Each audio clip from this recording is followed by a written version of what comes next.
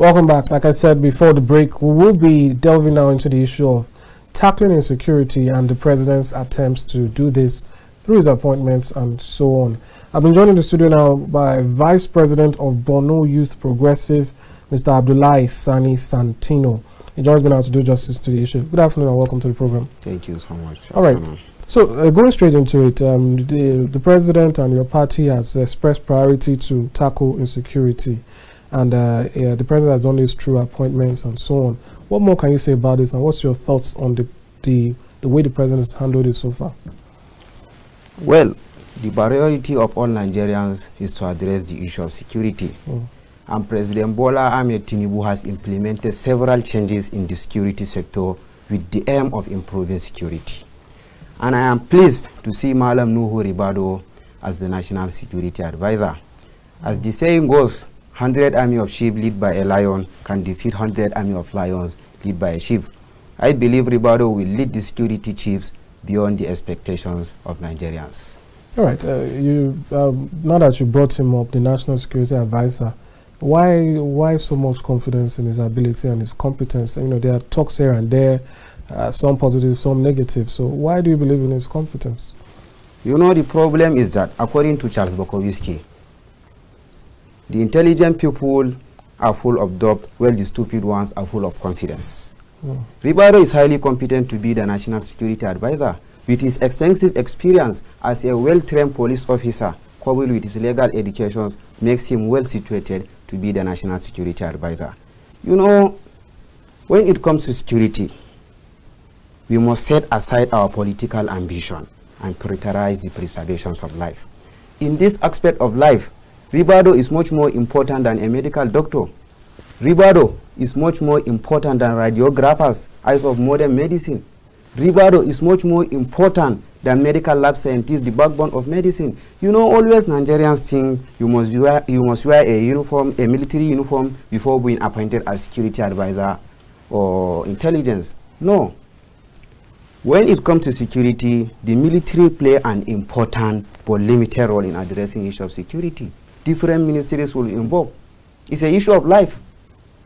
The immigrations will involve, the customs, the civil defense, and also economic contribute significantly. The educational sector will almost go with at least 60% in addressing the issue of security. You know, everybody wants to be a leader before he or she would appreciate the government. Over 200 million black people in Nigeria will be a leader before the government of President Bola Tinubu will be appreciated. This is impossible. So when you say 60% to educational sector in solving this issue, can you expand on that? What do you mean? Of course, education plays a vital role in addressing issues of security. Especially in Nigeria, we face internal security challenge. It is hardly, take it for instance, it is hardly to find a well-educated person involved in such criminal activities. And let me give you a clear example. If you look at the health professions, the criminal organizations have enough money to pay those health professions. But the only way to get the service of those health professions is by kidnapping them.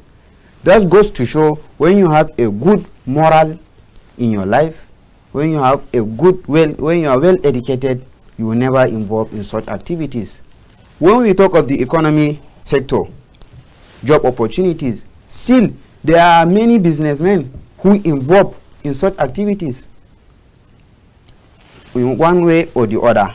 But you find a teacher who is teaching in a secondary school or a primary school is being fed 8,000, 10,000 maybe with his SSC or diploma, but you will not find him as a kidnapper, as a Boko Haram or other criminal activities. In Nigeria, the issue of security we are facing in Nigeria is even not like other countries.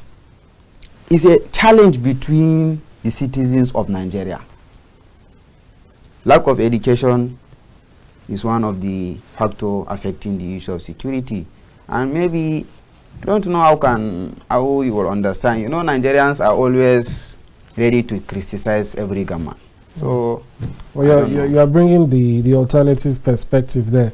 But that being said, one might wonder, on what basis are you saying what you're saying? Given that you're relatively young, I know you're the vice president of the group, but as some would say, you are part of the Gen Z, you know. So you were born even times after or before Nuhu Ribadu gained prominence. So where do you speak from when you have this much confidence in his competence? You know, the problem is that when we talk of security or Nuhu Ribadu's, although I am very young, but I trust him. Charlie Ward says a bird sitting on a tree isn't afraid of branch breaking because her throws are on her wings, not on the branch. The president trusted Ribadu. I firstly heard of Ribadu from my friend and Ali, Alamin Abubakar, who always speak highly of him. That sparked my interest, leading me to conduct research, and I had the opportunity to meet Samir Ribadu, who became a very close friend to me. What drew my attention most was Samir's humility. We interacted as though we had known each other for over a decade. He is always ready to lend me a listening ear. After that, one of the most important things to know about, yes, I'm 1 year old when Nuhu Ribadu was the EFCC chairman. But however, I familiarized myself with his remarkable achievement, but often overlooked due to people's tendency to prioritize their personal interests. It's patriotic for every Nigerian to come and support Ribadu so that we'll address the issue of security accordingly. You know, the road to success is always under construction, and Ribadu is the constructor. I think Ribadu is like a Julius Berger in addressing issue of security. By God's grace, Nigeria, in the next couple of months, the issue of security will be addressed by God's grace. Well, fair enough, especially with the issues recently with the kidnappings in Abuja and so on and so forth. But when you say that people should support him, how do you feel us Nigerians, regular citizens, can aid the work to ensure we are all secure? You know, I came from Maiduguri. We witnessed the issue of security for more than 10 years in Maiduguri. Different soldiers from Ekiti will come, from Ogun will come, Operation Zaman Lafia, Operation Damusa, different operations come to Maiduguri to address single issue of Boko Haram. But the issue was expanding. Do you get my point? When we talk of terrorists don't usually wear uniforms. The citizens, let me give you a clear example from my own state. The civilian JTFs were the one who addressed the issue of security in Maiduguri. How? They carry sticks and follow those with guns. That goes to show citizens must contribute in addressing the issue of security. I was in Maiduguri, different operations of soldiers, civil defense, police officers. The issue was not addressed. It's only when the civilian JTFs address the issue. And the civilian JTFs address the issue with the full support of the governor, the current Vice President Kashim Shettima, and the issue was addressed with the fully support of Barrister Kakashau Lawan, the senator representing Borno Central and the former Attorney General of Borno State. So citizens will contribute a lot before addressing the issue of security.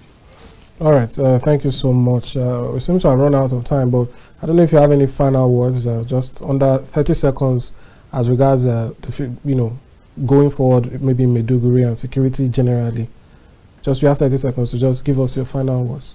You know, if you look at the current situation in Maiduguri, Governor Zulum will be running out of tenure in the next 2 to 3 years. But the problem is that issue of security is an issue that if we don't end war will end us.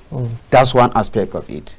So if Zulum will walk out of tenure in the next couple of years, we have to look at someone who has experience in the security sector so that will succeed him. The issue of security in Maiduguri is not only the security that challenge only in Maiduguri.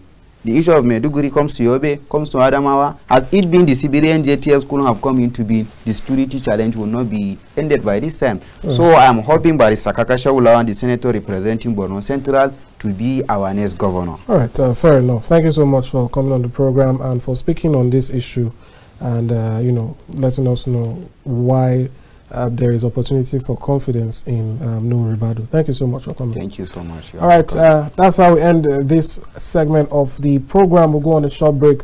When we return, we'll be delving into further issues on the state of the nation and also the issues of insecurity once more, and also the Edo State 2024 elections, which are set to hold in a few months. Stay with us. We'll be back shortly.